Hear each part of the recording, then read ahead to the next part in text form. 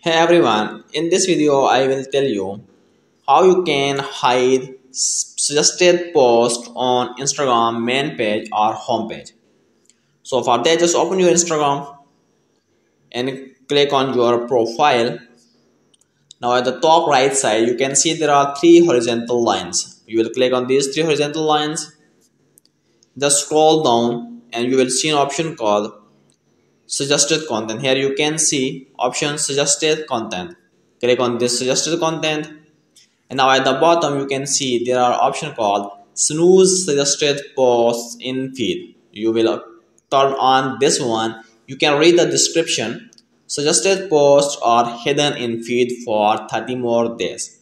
So you will not see any suggested post on your home page or Instagram feed for 30 days. If you want to continue this one, again you will come here and just turn on this, and for the next 30 days your suggested post will be hidden.